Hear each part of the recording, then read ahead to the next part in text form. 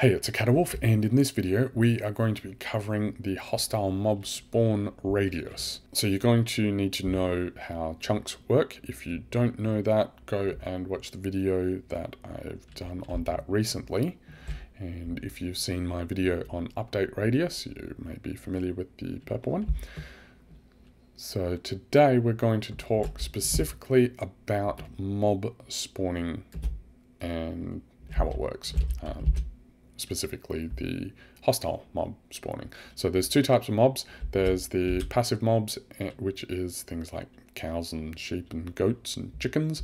And then there's the hostile mobs, which is creepers and skeletons and witches and all that kind of stuff. So we're leaving aside how structured mob spawning works. Structured mobs is things like the witch hut, the guardian farm, and the outpost, pillager outpost, things like that. So this is just how it works in the regular world, also not including like the spawning mob spawners, which you might find in some of the caves. So I'm assuming a default render distance, a simulation distance of 4. If you want to check yours, under settings, game settings, simulation distance, 4 chunks. So if you're on a different simulation distance, the calculation is going to be different. But for simulation distance 4, imagine that orange block there is where we are standing, and this is height dependent. I'll show you a demonstration later that will make it clear, but on the same plane, the same flat surface, it's going to be 24 blocks away from you as the player. That's going to be the safe zone, I guess. And then around 44 blocks away, so between 24 and 44 blocks, that's going to be the danger zone. So between the grey wool and the, sorry, that's light grey wool, between the light grey wool and the grey wool, that is going to be the area that mobs spawn, anywhere in there. So let's go down here. Now I'm using a pack from a resource pack from Foxy No-Tail that I have demonstrated before. You put your armor stand in, give it a banner, and you right click it once. So it will show you the hostile mob spawning radius. So all I've done is literally just put down a block of grey wool along this, along the green, and then a block of grey wool along the red. So anywhere in this area here is where the hostile mobs can spawn, assuming that your AFK spot, for example, or wherever you're standing, assuming it is on here. So let's demonstrate that really quickly. Let's change it to night. And then we should start seeing hostile mobs spawning presently. Now I have noticed occasionally, there we go, occasionally they will spawn on the grey wool on the outside, because I didn't quite do it on the far outside. Some of those grey wool blocks are spawnable, I guess.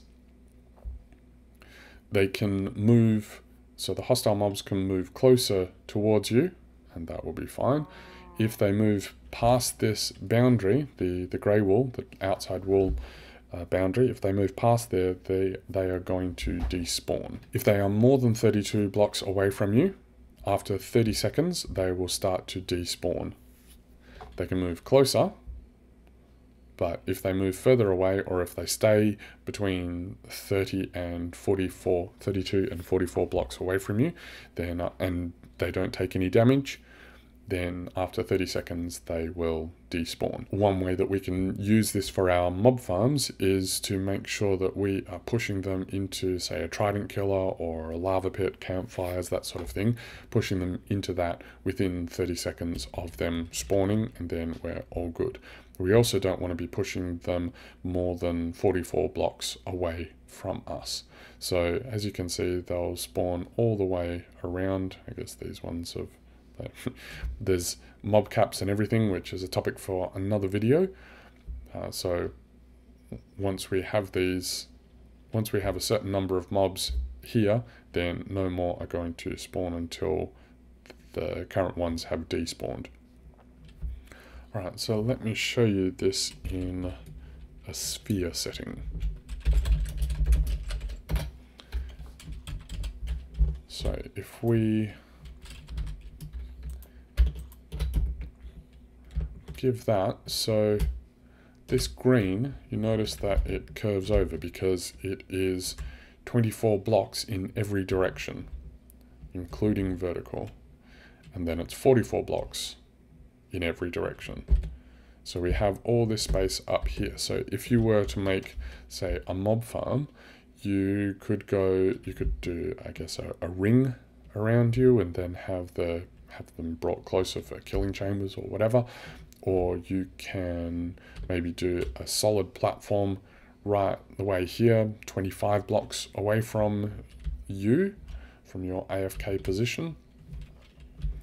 Another way that this matters, so we want to be, so this is useful for when you're building your AFK platform. So we're at -60, we need to go to -15.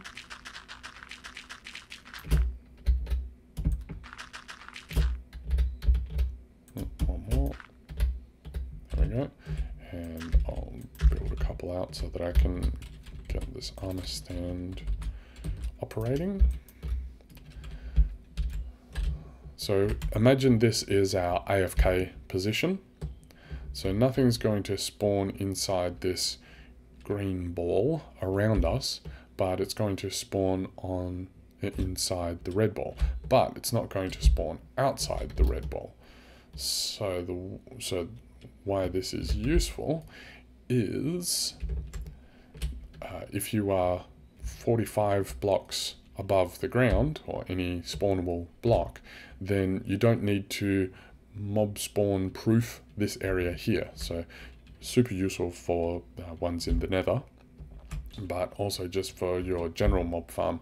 So you don't need to build 200 blocks into the sky unless you are on a very high simulation distance. But for the default 4 chunk simulation distance, that's as far as you need to go, 45 blocks from any spawnable blocks.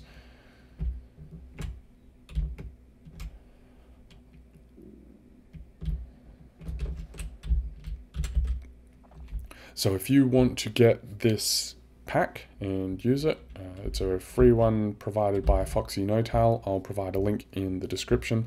Really useful for figuring out positions and everything for your own mob farms and all that. I hope you found this one useful, and I will see you in the next one.